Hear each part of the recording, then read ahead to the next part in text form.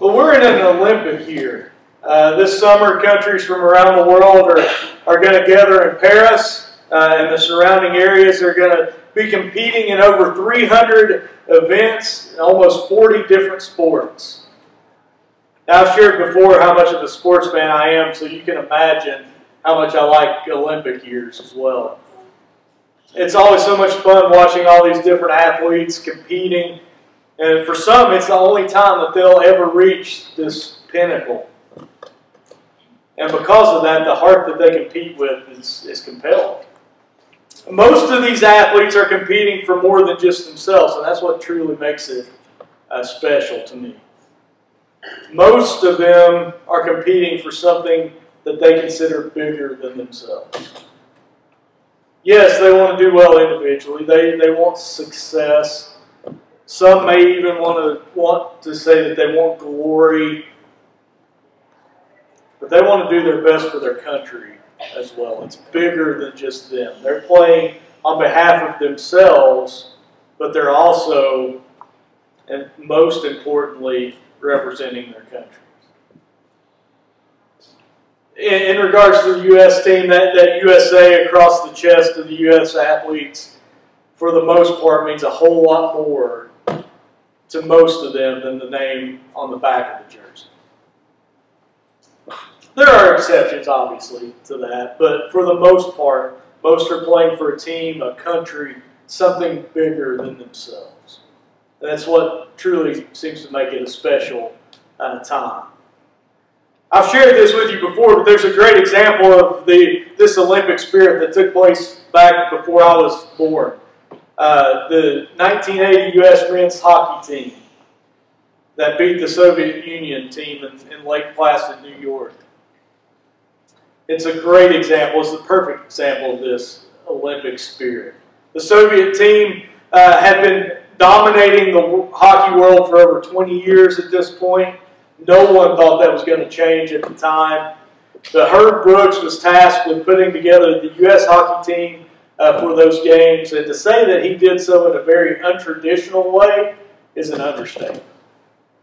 But in the end, his method worked, and the U.S. team of young amateur college players went on to defeat the Soviet professionals in the semifinals of the Olympics in what's now known as the Miracle on Ice. They went on to win the gold as well, and if you're familiar with it, the movie Miracle chronicles that tale. But as Herb was putting this team together, he would actually go on to cut some of the more talented players. He wanted players that would play as a team. He didn't care as much about individual talent. But even after he selected this team, there was still a lot of animosity among the players. They had played so long against each other at rival universities that they were having a hard time coming together. At their first practice, he asked them each for their name, where they're from, and who they play for. And to a man, they give their name, where they're from, and the university that they play college hockey for. He wants them to realize that they now play for the U.S. together, not against each other, but that was a lesson that they had to learn on their own. And it all culminates when they're playing in Europe in some warm-up games. The team has a horrible night on the ice. They don't play hard. They don't play together. He even sees some of the players while they're on the bench. They're caring more about some pretty women in the stands than they are the game and their own teammates on the ice. And he's had enough. He makes them skate goal line to goal line over and over and over again after the game is over. They're already worn out at this point. The trainers, the assistant coaches, they're begging Herb to stop, but he keeps going. And then almost in desperation, just before they're all about to collapse in exhaustion, the eventual team captain, Michael Eruzione, yells out, "Michael Eruzione, Windsor, Massachusetts." Coach Brooks looks at him and asks, "And who do you play for?" This time, instead of his university, he responds, "The United States of America." Brooks dismisses the team with, "And that's all, gentlemen." There's a line from Brooks in the middle of the drill that stands out. It's probably the most famous line in the whole movie outside of the ending, "Do you believe in miracles?" And that is, the name on the front of the jersey is a whole lot more important than the name on the back. The name on the front of the jersey is a whole lot more important than the name on the back. And it was at that moment, when they felt like they were going to die because of the workout that they were being put through, that it finally clicked. They played for the USA now, not their respective colleges. But here's the thing as well. As much as that was a turning point and the moment that they truly became a team, it wasn't just smooth sailing from that point on. They still had their rough moments. And in fact, just a few days before the Olympic Games actually started, they played the same Soviet group in an exhibition game and got absolutely demolished. So we're continuing this look at the Ekklesia. We said last week the Greek word that we get our name for church. That's where we get Ekklesia from. We get the name church. There's a lot more to it than that. And I want to go back through some of this definition. I've cut it down some this week. But what we're talking about is the whole body of Christians scattered throughout the earth. The whole body of Christians, the Ekklesia. R.C. Sproul stated this when he's talking about the word Ekklesia. He said, this word is made up of a prefix and a root. The prefix is ek or ex, which means out of or from. And then the root word is a form of the verb kaleo, which means to call. So thus Ekklesia means those who are the called out ones. Simply put, the invisible church, the true church, is composed of those who are called by God, not only outwardly, but inwardly by the Holy Spirit. And when Jesus calls someone to discipleship, He's calling that person to Himself, to belong to Him, to follow Him, and to learn from Him and of Him. So what we're talking about is the church, big C church, as in the people that make up the church around the world. It's not about a building. It's not about even a service. It's about people that, because of Christ, have been called out of society and are trying to follow Him to the best of their ability together. And it's that word together that we're going to focus on this morning. The Ekklesia is meant to be one body. Yes, we're different, but we're one. As we get started with this today, I want to go back to the early church. You know, the start of the Ekklesia. Last week we talked about the foundation, and that foundation being the belief and the confession that Jesus Christ is the Son of God, and that the foundation of the church, and that was the foundation of the church at large. And it's that foundation that should bring us together. And then after His death and His burial, His resurrection, and His ascension into heaven, His apostles started the church. They became the Ekklesia that He was talking about. In Acts 2, we get to see a picture of what this early church looked like. In verses 42 through 47, it says, they devoted themselves to the apostles' teaching, to the fellowship, to the breaking of bread, and to prayer. Everyone was filled with awe, and many wonders and signs were being performed through the apostles. Now all the believers were together and held all things in common. They sold their possessions and property and distributed the proceeds to all, as any had need. Every day they devoted themselves to meeting together in the temple and broke bread from house to house.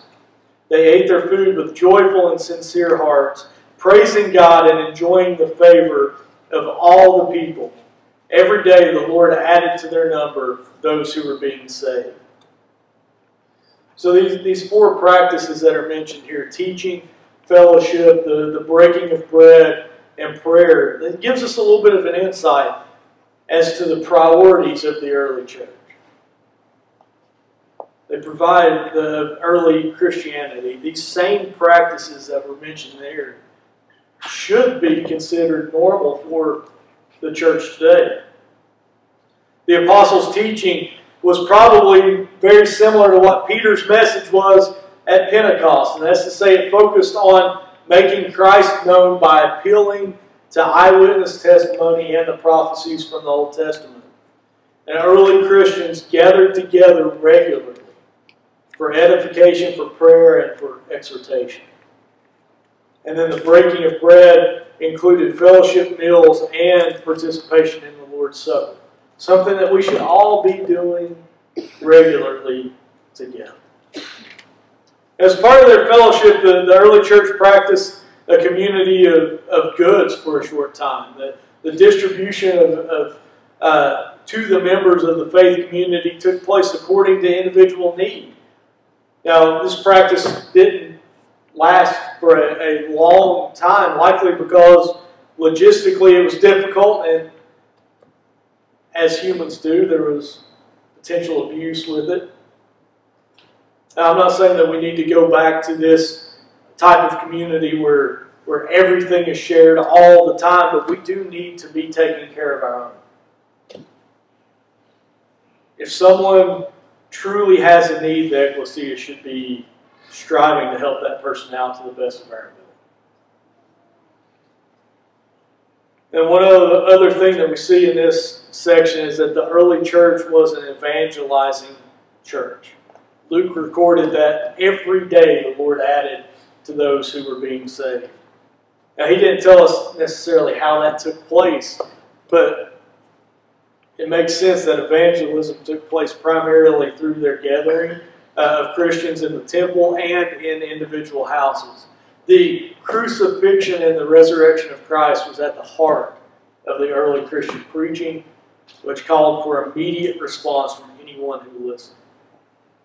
What's important in all of this is that they were together physically, but they were also together in their mission. They understood that what held them together was Christ and Him crucified. No matter what was coming their way, they were the Ekklesia. They were a community. They took care of one another, and they made it a priority to bring others into that community as much as possible. Now, as the church expanded from there, this was when they were all still right there in Jerusalem together. As the church expanded, Paul really emphasized this idea of togetherness, this idea of unity. We have different functions. We're different. We have different jobs in the body of Christ. We're different parts of the same Ekklesia, though. We're the same, and those parts have to function well together, or the Ekklesia isn't what it's supposed to be. In Romans 12, verses 3 through 8, Paul tells us, "For by the grace given to me, I tell everyone among you not to think of himself more highly than he should think. Instead, think sensibly, as God has distributed a measure of faith to each one. Now, as we have many parts in one body, and all the parts do not have the same function, in the same way we who are many are one body in Christ and individually members of one another. According to the grace given to us, we have different gifts. If prophecy, use it according to the proportion of one's faith. If service, use it in service. If teaching, in teaching. If exhorting, in exhortation. Giving with generosity. Leading with diligence. Showing mercy with cheerfulness." There are 7 gifts listed here, and that's not a comprehensive list. There are other gifts mentioned throughout the New Testament. But prophesying, serving, teaching, encouragement, giving, leadership, showing mercy. And he says, in accordance to your faith, which is another gift that is given. We're all to be using and utilizing these gifts in the Ekklesia together. He says in verse 6 there, according to the grace given to us, we have different gifts. In other words, we all have a gift. We all have something that we need to be utilizing for the body of Christ. We're a body of believers, and in that sense, we function as a body. We each have a job to do And we can't function correctly if someone doesn't do their part. My wife just had her gallbladder out. I didn't even have this in my notes, but I just thought of it. My wife just had her gallbladder out, a part of her body that wasn't functioning well, probably for the last 12 or 14 years. It got removed, and she's starting to feel better, thankfully, from that. But when parts don't work correctly, the whole body suffers. That's the thing, is none of us are more important than anyone else. That's the other thing that we have to realize. We can't act like we are. Romans 12:3 there, he says, "For by the grace given to me, I tell everyone among you not to think of himself more highly than he should think. Instead, think sensibly as God has distributed a measure of faith to each one." And that right there is the reason that this ragtag group of people can truly function together as one. If we realize that none of us is any more important than the other, then we lay aside our egos and we become the Ekklesia that we're supposed to be. And we do that by looking at the foundation that we talked about last week. What brings us together in the first place? And that's Jesus and Him crucified. We are one under Christ, and when we keep that in mind, everything else just kind of falls into place. And then later in Ephesians, Paul, really in the whole book of Ephesians, he's focusing on this idea of unity, on this idea of togetherness. And I think it's a great reminder for all of us that unity in the body of Christ, that unity in the Ekklesia should be the utmost importance. William Barclay, in his commentary on Ephesians, and leading into chapter 4, he says, "Before we begin this chapter, let us again remind ourselves that the central thought of the letter is that Jesus has brought to a disunited world the way to unity. This way is through faith in Him, and it is the church's task to proclaim this message to all the world."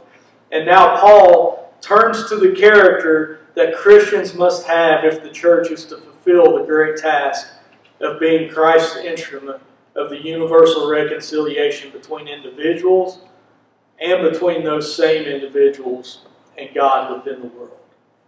We're going to look at Ephesians 4 in a couple of different sections. We're not going to look at the whole chapter, but to begin with just Ephesians 4, verse 1 through 6. He says, "Therefore I, the prisoner in the Lord, urge you to walk worthy of the calling you have received, with all humility and gentleness, with patience, bearing with one another in love, making every effort to keep the unity of the Spirit through the bond of peace. There is one body and one Spirit, just as you were called to one hope at your calling, one Lord, one faith, one baptism, one God and Father of all, who is above all and through all and in all." He says we've received a calling. In our sports analogy, we've been picked to be part of the team. That invitation, by the way, is open to all. But those of us that have chosen to accept Christ have been called to be part of the team. And that calling is for unity through humility, through gentleness, through patience, and in agape love for others, that God-like love for others. Did you know that humility is actually a virtue when it's talking about following Christ? But before Christianity came about, it was not looked upon as a good characteristic. In fact, there is not a Greek word for humility that doesn't have a negative connotation to it. But in Christ we are to be humble, which means that we are thinking of the well-being of others before we think of ourselves. And to the world, that looks ridiculous. But in following Christ, that's exactly what we're called to do. Paul here insisted that a believer's behavior must be worthy of his divine calling. That humility, gentleness, and patience are absolutely essential if unity is to be maintained. says that believers have the responsibility to keep unity in the body of Christ. And then he goes on and he has 7 ones that are listed in these verses that constitute the foundation on which God creates this oneness in the church. Paul's plan can be seen from the vantage point of the work of the one Spirit creating one body, the one Lord Jesus Christ creating one hope, one faith, one baptism, and then the one God, the Father, bringing about one people of God. One God and Father of all reminds us that God's oneness defines the church's oneness. He shows us here, Paul shows us what the basis for Christian unity is. That there is one body. Christ is the head. Christ is the head and the church is one body, and we are not and cannot function separate. Just like our physical bodies have to be in communication with our head, with our brain to function, we as a whole have to be in communication with Christ, and we cannot try to function on our own. There is one Spirit which we cannot function without either. We desperately need the Holy Spirit, which is available to us individually through confession and repentance and baptism, but collectively we have to rely on the Spirit as well. There is one hope in our calling. We're all should be proceeding toward the same goal. Our methods, our organization, even some of our beliefs may be a little different, but we're all striving toward the one goal of a world redeemed by Christ. There is one Lord. And the Greek word for Lord here was used for a master as distinct from servant or slave. And it was the regular way of referring to the Roman emperor at the time. Christians are joined together because we are all in the possession of and in the service of the one Master and King. You see, we not only declare and accept Jesus as Savior, we declare Him Lord, which is to make Him King of our lives. And if we serve the same King, then we need to do so in unity. As I ended last week, all hail King Jesus. There's one faith, and in this, Paul is meaning that Christians are bound together because they have made this common act of complete surrender to the love of Jesus Christ. There's one baptism, a decision made on your own to publicly confess Christ through immersion. And there was only one way for a Roman soldier at this time to join the Roman army, and that was he had to take the oath that he would be true forever to his emperor. And similarly, there's only one way to enter the Christian church. The way of public confession of Jesus Christ and accepting the Holy Spirit through baptism. And then finally, there's one God and Father of all, who is above all and through all and in all. One Father. We're all family. And those of us that have accepted this gift of salvation should be united under God as family. Paul continues verses 7 through 16. He says, "Now grace was given to each one of us according to the measure of Christ's gift. For it says, when He ascended on high, He took the captives captive. He gave gifts to people. But what does He ascended mean except that He also descended to the lower parts of the earth? The one who descended is also the one who ascended far above the heavens to fill all things. And He Himself gave some to be apostles, some prophets, some evangelists, some pastors and teachers, to equip the saints for the work of ministry, to build up the body of Christ, until we all reach unity in the faith and in the knowledge of God's Son, growing into maturity with a stature measured by Christ's fullness. Then we will no longer be little children, tossed by the waves and blown around by every wind of teaching, by human cunning with cleverness in the techniques of deceit. But speaking the truth in love, let us grow in every way into Him who is the head, Christ. From Him the whole body, fitted and knit together by every supporting ligament, promotes the growth of the body for building itself up in love by the proper working of each individual part. See, in verse 8 here, he's actually referring to Psalm 68, verse 18. But there's a significant difference from the original Psalm versus what Paul says. In the original, it's talking about a conquering king coming back to Jerusalem with his prisoners in tow and demanding that gifts be given to him because of his victory. But Paul changes it to talk about Jesus being victorious, and through his victory, he's now giving us gifts.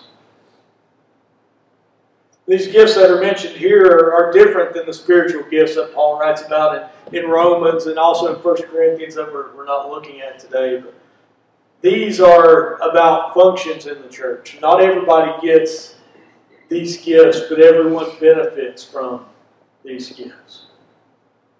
This section here also tells us one of the main things that the ministers and teachers are still tasked with today, equipping the saints for the work of ministry and building up the body of Christ. So in that sense, our job is to help prepare all of us to go out and share the gospel work and to do the work of ministry alongside each other. But verses 13 through 16 are the focus. This is all done in an effort to reach unity in the faith. And like we said, working through this first section of the chapter, that doesn't happen until we're able to lay self aside and we care more about the other person than we do about ourselves. In other words, to be a mature Christian and live in unity with others, we have to put on the name of Christ. We have to care more about the name on the front of the jersey than we do the back, so to speak. We will be sound in our doctrine then and not let others confuse us with what we know. The aim of the church is nothing less that its members should reach a stature which can be measured with the fullness of Christ. The aim of the church is nothing less than to produce men and women who have in them the reflection of Jesus himself. It's been said that a Christian is to be someone in whom Christ lives again. And that's what the church members really ought to be. I think most of this really can be summed up with letting go of self and caring more about the other person.